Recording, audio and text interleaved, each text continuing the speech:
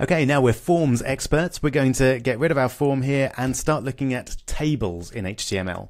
Tables are really useful ways of setting out data or any kind of information to the user in a sort of Excel spreadsheet-like manner. Let's take a look and see how we do it. As you might be able to guess, we use the table tag to start off our table. And then within the table, we have a table row. So tr.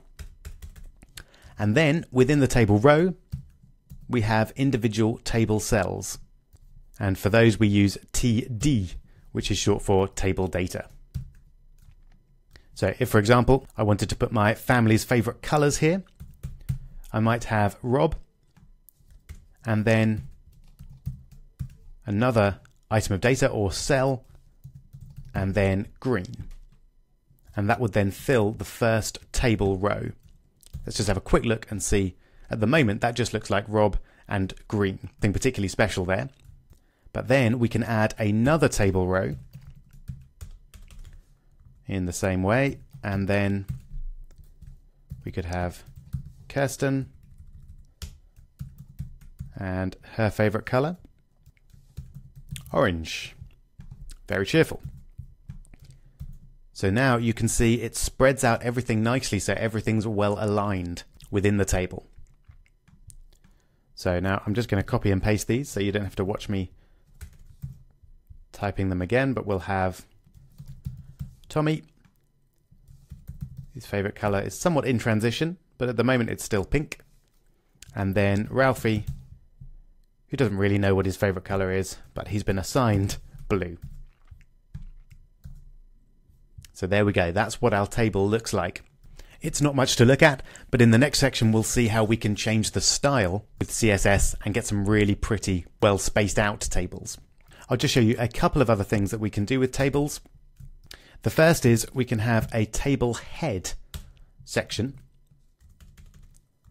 And then in our table head we might have a table row again. And then here, instead of having a standard bit of table data, we have a table heading section. So we might have name for the first column, for example, and then favorite color, 2 U's in there, fantastic. And then let's check that out. And you can see that we've got a slightly different styling on the table head cells there. So they're bold and they're centered as well. And we could obviously change that styling if we wanted to.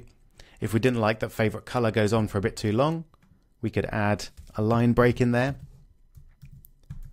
And then it would again align everything nicely horizontally and vertically for us. Finally then, if we're going to have a table head, we should really separate the second part into a table body. Now this doesn't actually change anything in terms of the look, but it makes our code nice and clear as to which bit of the table is which. Now you can see I was individually indenting all of those.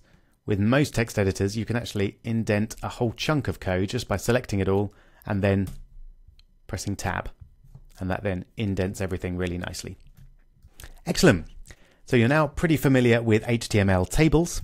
In the next video, we'll look at one of the original innovations that led to the web, really the thing that holds it all together, and that is links.